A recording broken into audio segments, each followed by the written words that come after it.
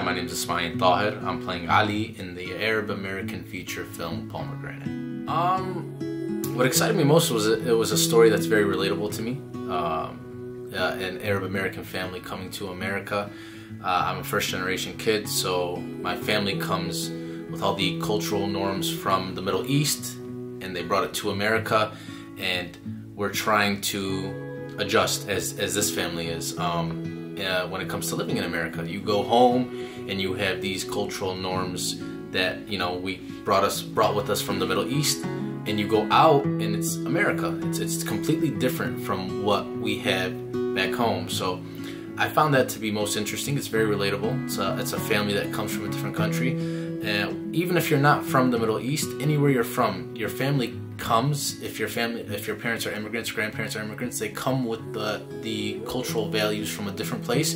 But in America, it's completely different. So I thought that was very relatable and easy to connect to, and it's just real. The uniqueness of this film is there aren't many stories like it, especially from the Middle Eastern aspect.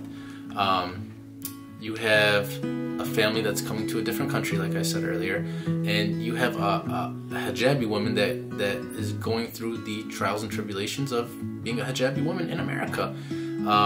In 2016, it was a scary time to be a hijabi woman too. You had the Muslim ban that was in effect. You had people always, looking at you a different way, afraid of you, or they tried to instill fear in you when you were wearing the hijab. And you have this young lady who's going through that. It's real stuff. She goes out, lives her life, and she has to figure out, do I want to continue to wear this for my culture, or do I want to be normal and American and not stand out like that? What does she want? And I think that's something that's really real. It was easy for me to connect to my character.